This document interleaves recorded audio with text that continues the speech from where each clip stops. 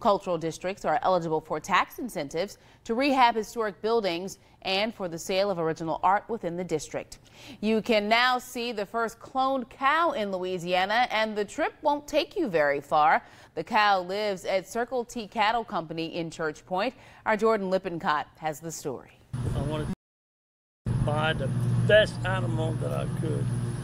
And I had no idea that this animal was going to do that. It was godsend. Bob Thibodeau bought a cow from the state fair in 2008.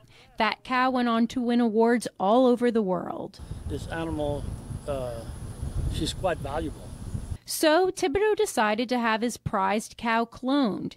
8/9, as they call her, is a little over a year old and just like any other cow, except she's a clone. She's exactly like her mother is. Everything about her is like her. And I remember when her mother was that young, she looked exactly like that. Her mother was sold and is now living in Florida. So why sell your prized cow? Thibodeau says money. Cattlemen need money. He says 8/9 doesn't even realize she's a cow. She acts more like a dog. The animal really loves to be, as you saw, really loves to be rubbed on, and she gets a lot of attention. And with a personality like hers, 8/9 doesn't shy away from the attention. There's always visitors here, and we like to have visitors, especially if they like this type of animal. In Church Point, Jordan Lippincott, KATC TV3.